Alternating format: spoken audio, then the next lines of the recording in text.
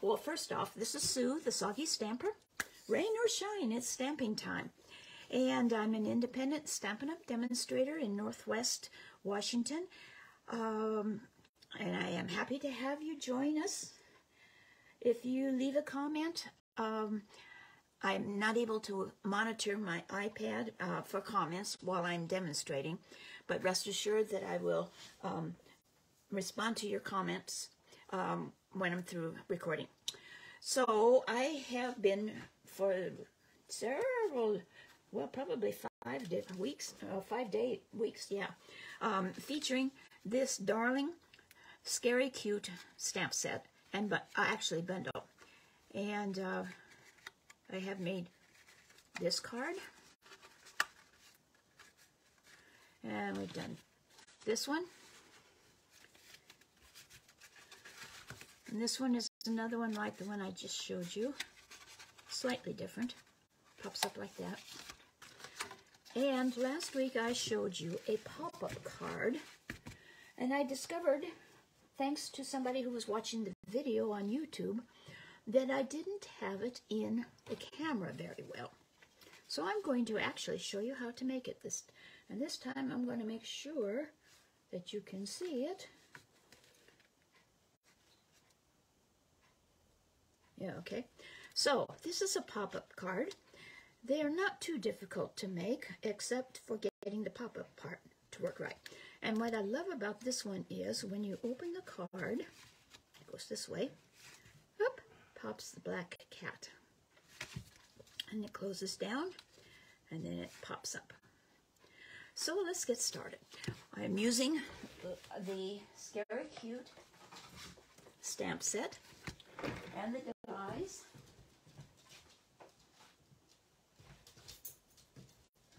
That go with it. Got the die for the houses, the haunted houses. We've got some bat dies. We've got the cat die. We have a moon die. We have a die to cut out the greetings. And we have a die, 2 dies, that will either cut out just branches, like in this card, where you get just the branches, or you can use them together, like this, to cut out a frame. So you put them together like that, and it will cut out a frame. And then on another card, I wanted to use the frame, but I didn't want to have it the same color as the branches. So I actually cut it out of Mango Melody and then cut the branches off and applied it as a frame, just as a frame. So there's a variety of things that you can do with this stamp set.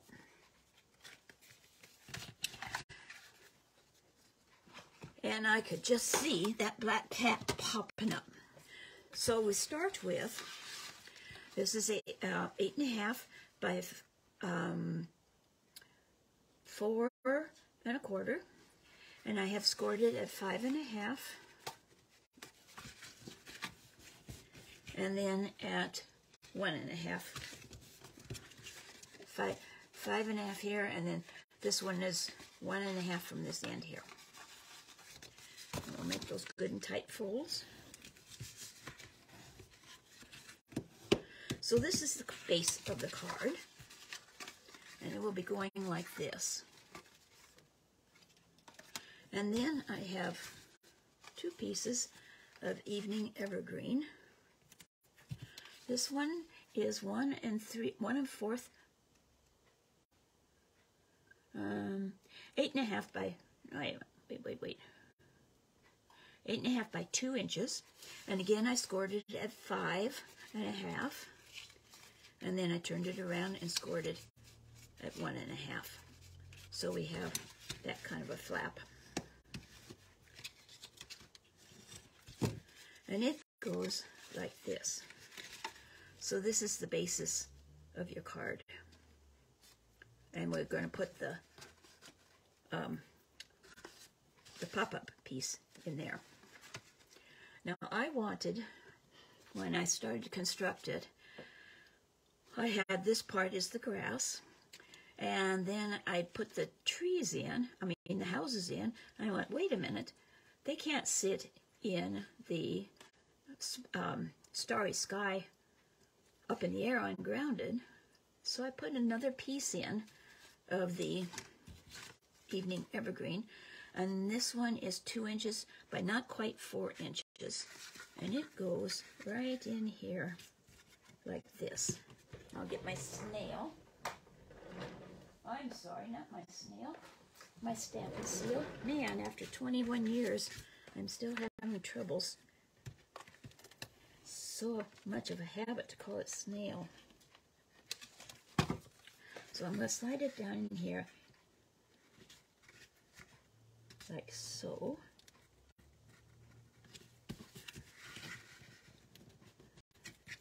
Making sure that it doesn't block that fold. And then the rest of it, I didn't need it to be clear over to here because this piece will fit there, like that. Okay, so let's work first on the front part. Unfortunately, this die set doesn't cut out the little tiny kits, so I had to fussy cut them. I stamped them, and I had to fussy cut them. And I wanted them walking by a fence. Now this is a piece from the Split Textures card front. Let me get it.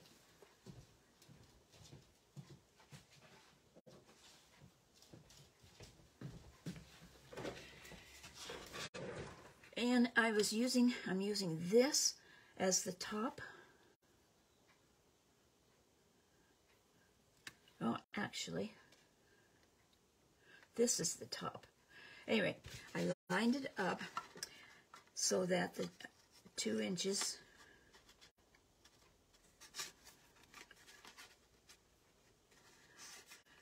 I lined it up like this. And ran it through the embossing, the cut and emboss machine. But because it has such small pieces to it, I did put, this time I remembered to take time to put the adhesive sheet on the back so that I wouldn't have to put little tiny dots all over this piece of the part of the net of the fence. So I'm going to finish putting out, poking out these things with my pokey tool.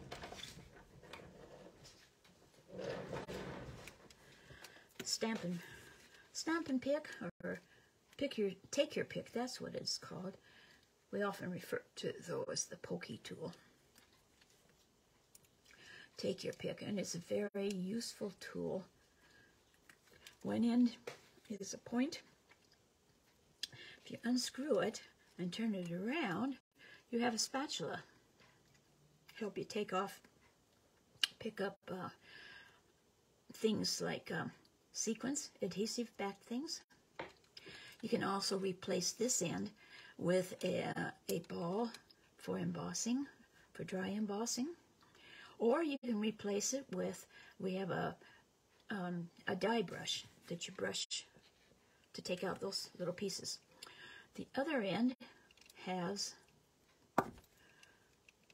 clay that you can use to pick up pieces like that. Very, very handy. And this also, I believe,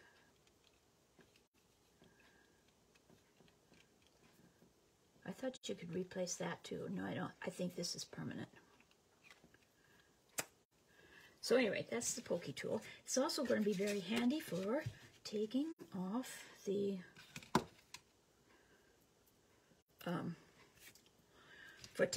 adhesive, but I don't want this part of the fence to show. So I'm going to cut it right along here.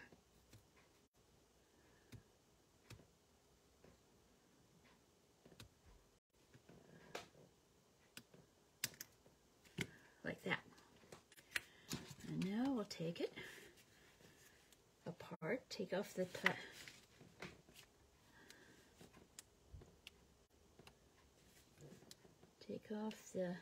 paper liner. Come on.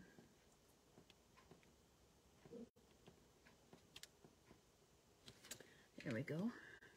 The Take Your Pick tool is very useful for this.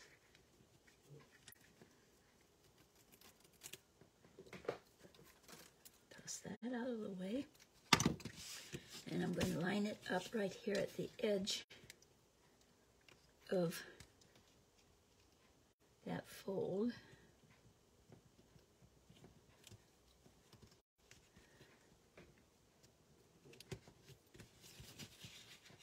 Like that. And now I can put the kiddos on it. This little guy, I want to have lead off, and I cut him out earlier and lost him. So I stamped him again, and then in the process of cutting him out, I cut off his lantern. It's kind of tricky doing little tiny things like this.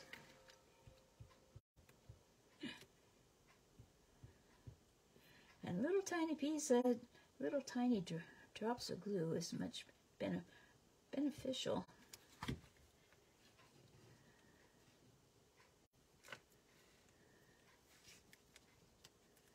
Put him right there. He's leading the way because he has the lantern. Let's see how little bit of glue I can get on this one.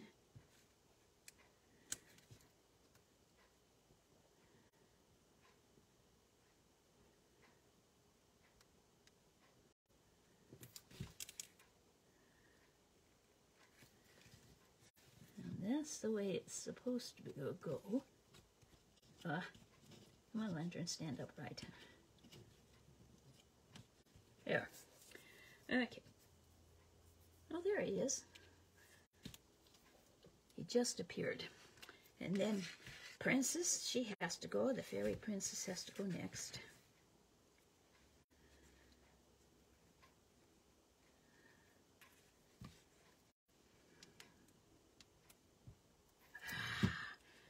Big glob.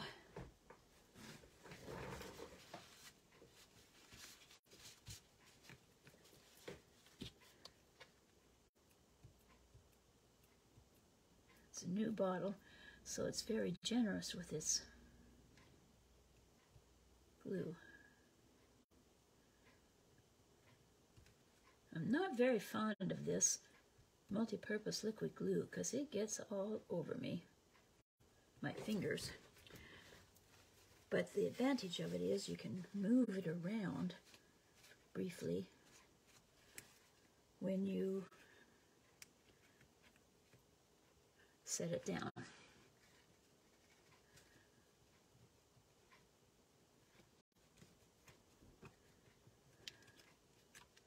There she is. I'm going to put the zombie guy on that next for spacing.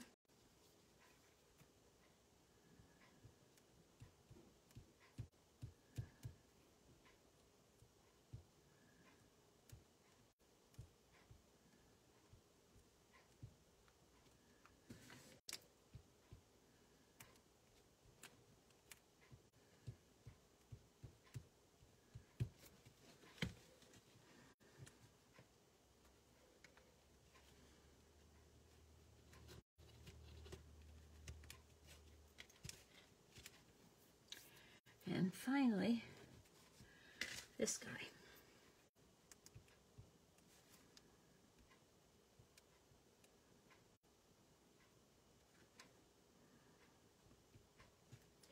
And I'm completely out of the picture. Sorry about that.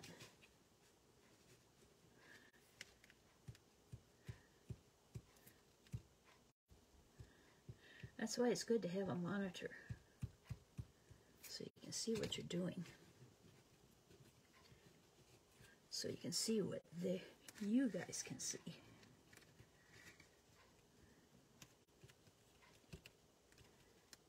Now if I really wanted to get fancy, I could have colored with not with the evening evergreen in the white spots, but this way I'm not sure that the details would show up quite as much.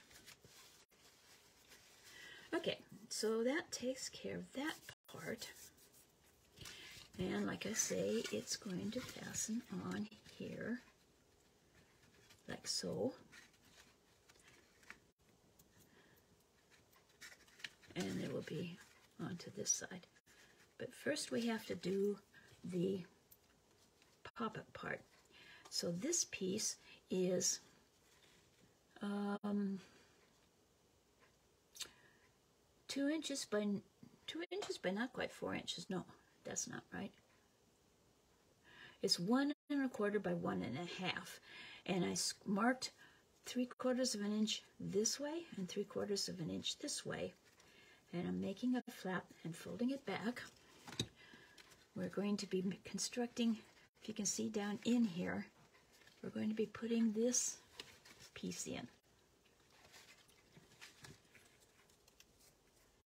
And the trick is to get it in so that when it's folded down, you don't see out the bottom, you don't see the cat.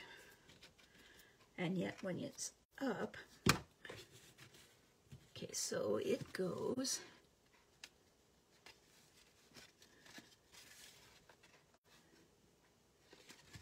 down like this.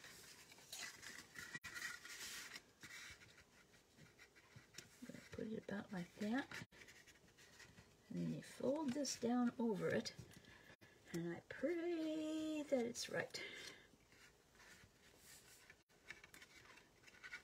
But when I fold it up, he's not up. So this is the trick. Because I want him to be up.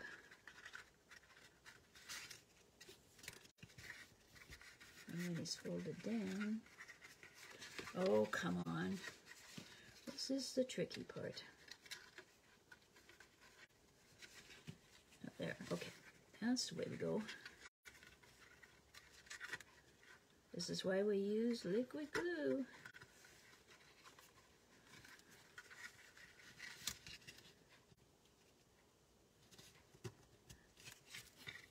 Okay, and when he folds down, yeah, he's still going to show.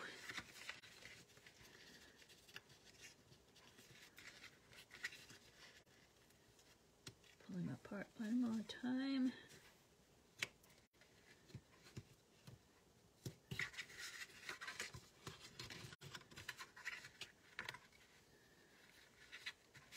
No, that's not right. Goes this way.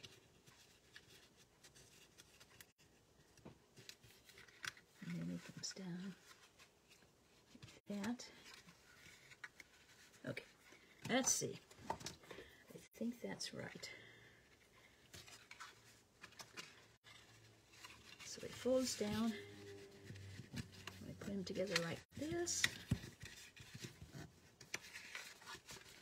And he'll pop up. Yes! That's the way he goes.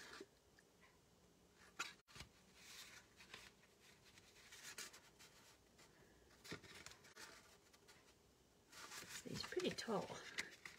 If I slide it down some,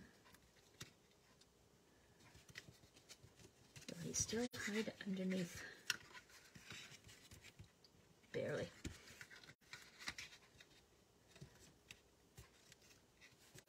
I have a lot of glue there. So I'm going to be careful not to, I'm going to let it dry a bit actually.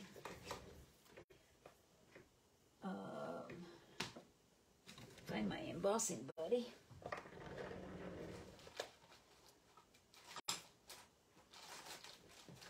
Here it is. When you get excess glue, there's two ways you can take care of it. You can either powder it so it doesn't stick,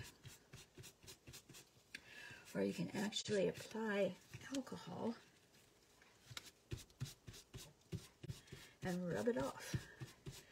And since this is not going to be seen, I'm just going to use powder on it. Now it should go down and up. Okay. Yay! That wasn't as hard as that sometimes is. Okay, so now I'm going to put liquid glue on this side.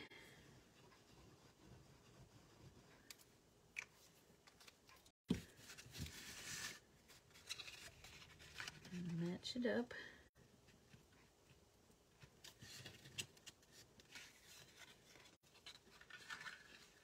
And I'm going to fold it down like that. And I will put adhesive on this side.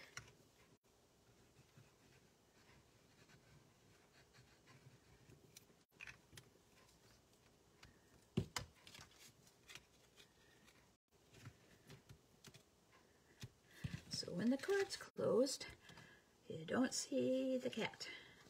And when you open it, up he pops. Oh, perfecto. Whew, you guys, it worked out. I was a little nervous about doing this, to be honest. Now the cat has to be silhouetted by a harvest moon. This is a 1-inch circle that I punched out of the Mango Melody. I think it's my favorite color. And I'm going to glue that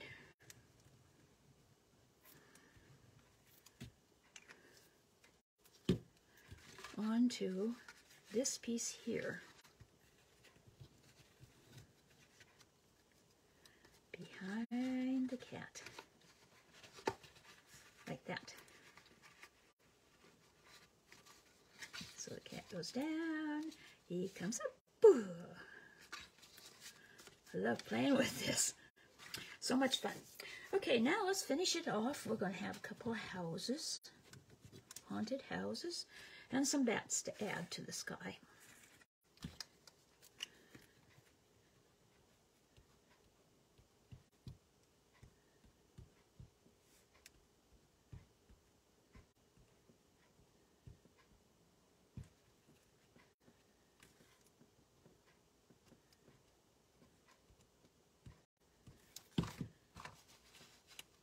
Some of that excess.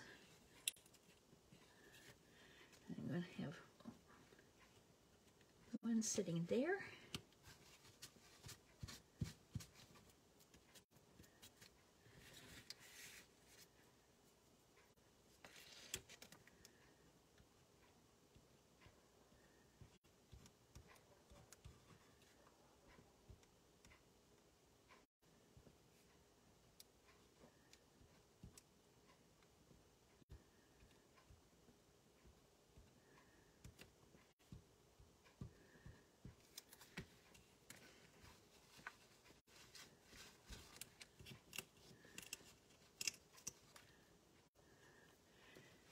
And put one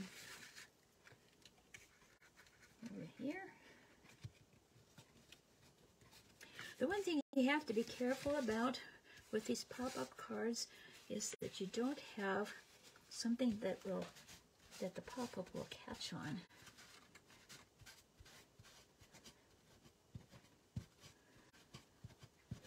Okay, there's this case where that alcohol is going to work. And this is just rubbing alcohol. And you just spritz it on. And then I'm going to get it clean. I don't want glue on the thing. And then you just rub it off. Like that. And the alcohol dries. And most of the time, you can't tell that it's been fixed. I have found that this works with the foil papers too. I did have one that the color wiped off when I was wiping off the glue. But most of them, if you're careful, the thing with the foil that you have to be careful is that you don't have, you don't cause creases in it. You have to do a fairly even thing. But see how that took that glue away real easily. Okay, now we'll put some bats in there.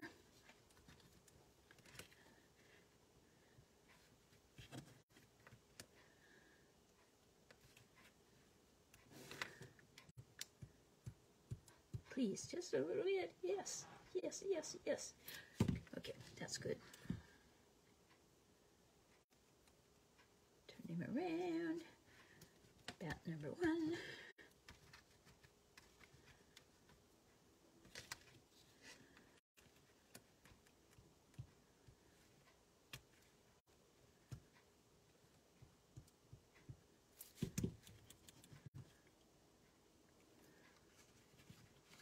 Bat number 2. Oops, too much glue.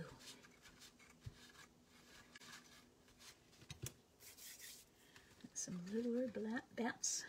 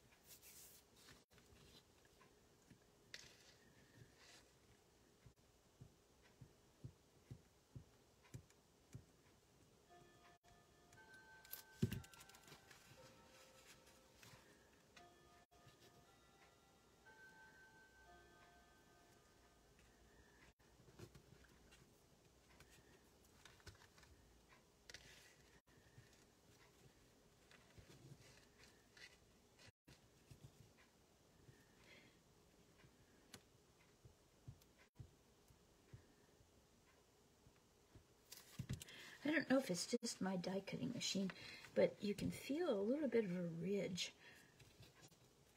on the back side when you die cut something. And that's what I was feeling for, was to see which was the top side.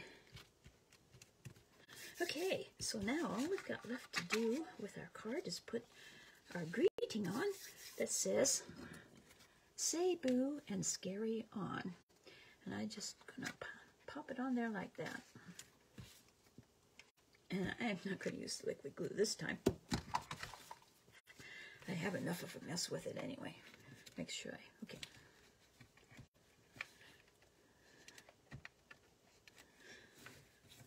Okay.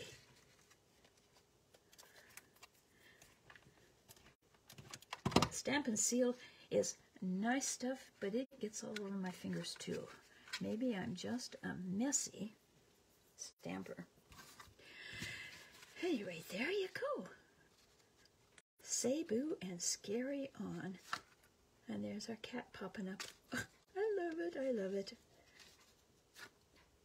So I had one more idea using this stamp set, which I'm not going to demonstrate. I promise. I'm going to go on because my bundle of the month for this month is the Holly Leaves.